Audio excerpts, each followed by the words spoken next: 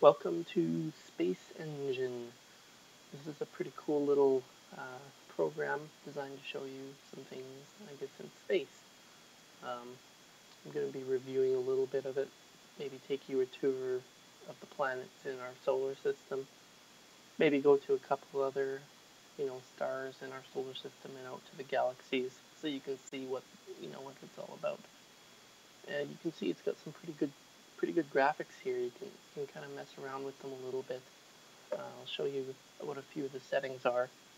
So Control F4. We'll take a look at the graphics here. Stars motion blur. That's one of the main things here. You can set it completely off so that there is no motion blur. Set it so that there's only blur when you're moving forward and backwards. And set it so that when you're moving and rotating. So I'll show you what the blur looks like. Kind of cool. Kind of gives it sort of a, cinematic feel to it. So I usually keep that on moving so that it kind of gives me the feel of, moving really fast. You can turn off the lens flares from the stars. So now it's just got the things coming off. I don't know what you call those. Turn it back on. Now we've got the lens flare. So that's pretty cool. That's a neat little thing that you can get, turn on and off. Let's see what else can we do here. You can set on auto exposure. So it's basically, it'll automatically expose so you don't get overwhelmed by the brightness of other objects when you're, focused on, for example, here on the Earth. We won't get overexposed by the sun. I don't usually keep that on. I like having, the big cinematic feel to it. So let's begin our tour. We're going to start with Mercury,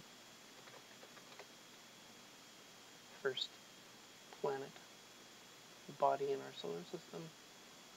So you can see it's fairly detailed. The closer I get, the more detailed it will become. You just have to be careful not to get too close. If you go inside the planet, you're going to get stuck on the surface, and it's kind of hard to get off.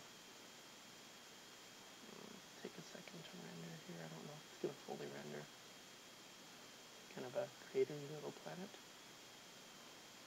I think. Yeah, there's Venus. We'll go to Venus there. Press G to go to. You can just click on pretty much any body you see here. I could click on any of those stars. The center of the Milky Way galaxy, you can see in the background. I could click on that. Here we are at Venus. Pretty boring, just as it says in the description, it's a warm desert, with an atmosphere. See if we can get a little bit closer. Kind of careful because this game does have a tendency to lag out and completely crash on me. We're already at Earth, which is, as you know, the third planet, so we'll go straight to Mars. Click Go To, that will take us right there. And there we go, Mars, and it's two stars, or sorry, two moons. You can see Phobos and Deimos. There's Phobos, and there's Deimos. We'll go take a look at Phobos. They pretty much look exactly the same. Here we are, get a little bit of speed. I probably should have went to Deimos so I could have taken a look at Mars. We're going to be behind Mars here on Phobos. Yeah, not quite the same Phobos from Doom, but it is. There's a pretty cool view of Mars and, and the sun in the background, sitting on Phobos' surface. Get back a little bit. Center myself on Mars. So where to next? I guess Jupiter would be the next planet. Now I don't know if you can see the asteroid belt. They're kind of spread far apart, so it'd be kind of tough to see every asteroid. There you can see Jupiter. It's storm. You may not be able to see it, probably on the dark side right now. Yeah, I don't feel like adjusting the time just to see the storm of Jupiter. It's pretty boring. But you can see the very faint rings of Jupiter and its few moons. So next stop, Saturn. probably on the other side of the sun again. Oh, there we are.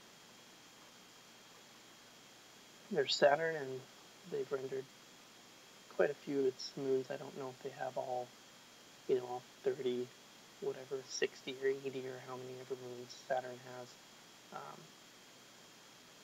That one's kind of an interesting one. Titan. It's the only moon I think Saturn has with an atmosphere of its own. And it's a frozen ice world, like it says. See, take a look at it and see how this simulator renders Titan. Yeah, you can see its atmosphere, kind of a bluey glow. Take a look at the sun, see what Saturn would look like. Kind of cool. Yeah. They actually discovered most of these moons from shadows, on the surface of Saturn as the moons pass between Saturn and the Sun. I don't think we actually have any here at this moment, but they would show up as a black dot moving across Saturn. So next we've got, I believe, Neptune, no, Uranus. Yeah, Uranus is next. It's very faint rings. It also has rings. You may need to point it at the sun to take a look at them. No, they're very faint. You're probably not going to be able to see them. Yeah, no, I can't see anything. There's Uranus and its moons. So next we're going to take a look at Neptune.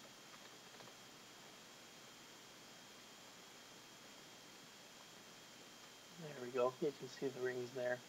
Neptune's ring. It's one ring. That's a pretty cool looking planet. It's got a little storm there.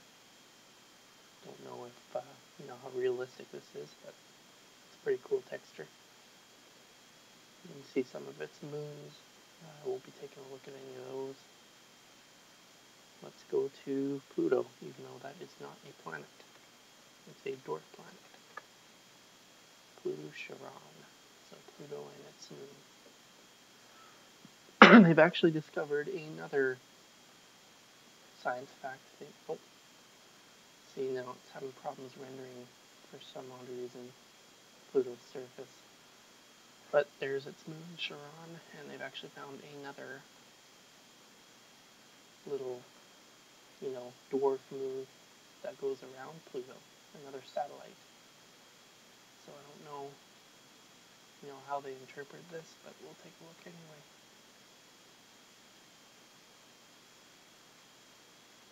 Pretty boring, just a little asteroid.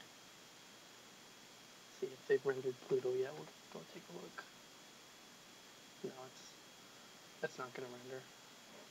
Those are supposed to be craters, and don't know what those spiky things would normally be, but now it's completely lagged out. Here, we may have to go back to Earth.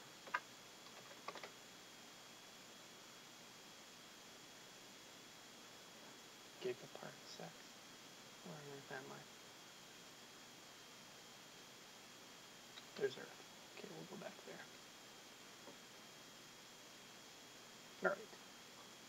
A little bit of technical difficulties there. Earth and our one moon. Didn't take a look at the moon while we were here. There you are. So we'll head there. So next after this, I think I'll go take a look at one of these stars in the background here, and then maybe go to the center of the Milky Way galaxy. So there's a fairly neat rendering of what the moon looks like. Pretty good texture pack on there. You can see there's the dark side. It's pretty much completely blacked out. You can see a little bit of it, but just reflections from Earth. What we can see. So let us go. That looks like Orion. It is too. And there would be Betelgeuse. So let's go there. This will be a little bit of a distance, so we might get to see some of that motion blur effect. But speed ahead. Hopefully this doesn't overwhelm the processor, it's going to be pretty big. Yeah, this texture pack hasn't rendered properly. That's okay. Got its couple planets you can see. There's Betelgeuse 1. That's an ice giant planet that we think there could be life on. Go there.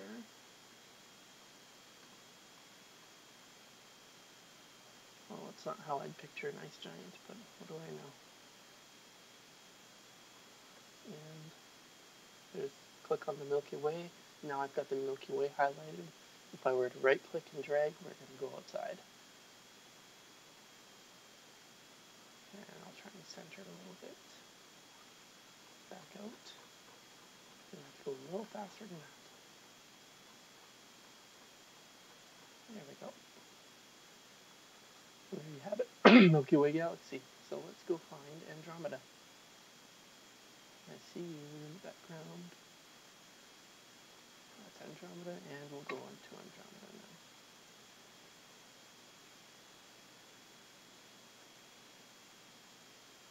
Pretty cool.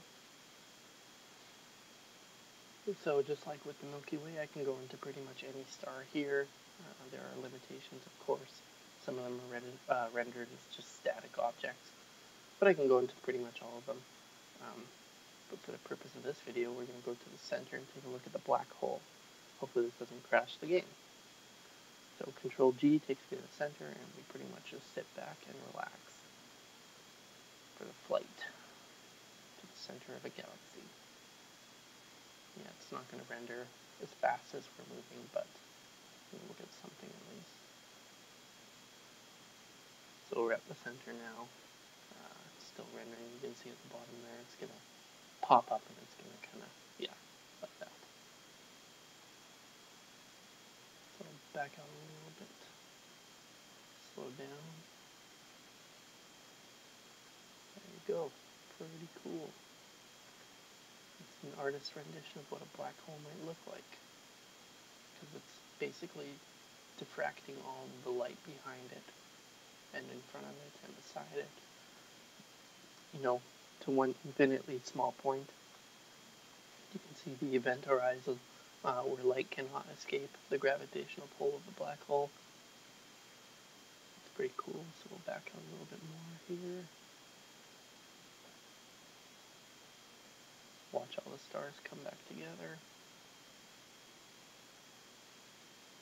Kind of clustering together there. Lagging a little bit. It's trying to render all this stuff. You know, it's a little bit slow. There's so much in this simulation. I could spend hours. I spent a few hours last night just looking at it. You know, just going through a few things. That's really cool. Gain a little bit of speed here. We'll get outside this galaxy and take a look. So, there you have it, Andromeda. So in about 6 billion years, Andromeda is headed towards our Milky Way galaxy, and it's going to crash into it. So that'll be kind of interesting. Nobody will be around to see it, but it's kind of interesting to know about it. So there you have it, Space Engine. You can go and download it for free.